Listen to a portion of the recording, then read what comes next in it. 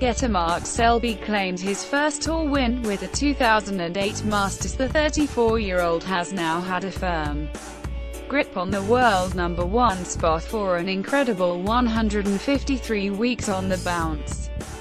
But it all began for Selby at the Masters, open only to the world's top 16 players. Winning his first tour title in 2008, the invitational event put Selby on the map as a cool, composed and collected professional. Masters snooker, live stream, draw, schedule, odds and full info on today. He plays in the tournament opener against two-time winner Mark Williams at Alexandra Palace. He revealed the Triple Crown majors of the UK Championship, World Championship and Masters are what drive his appetite for winning. Getter Mark Selby takes on Mark Williams in the Masters curtain raiser. Winning the Masters is what made me as a serious big-time player. Mark Selby: it really doesn't seem 10 years ago since that happened, and I am not sure where the time has gone.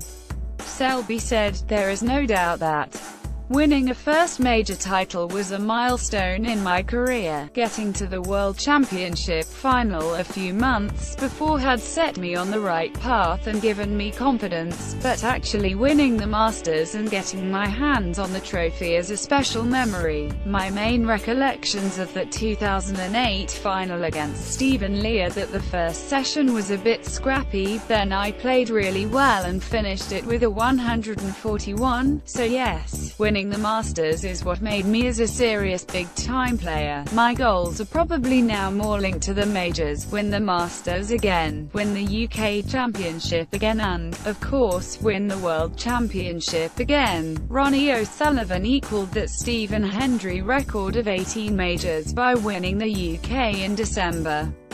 And, like me, you know he will give it everything for another Masters title.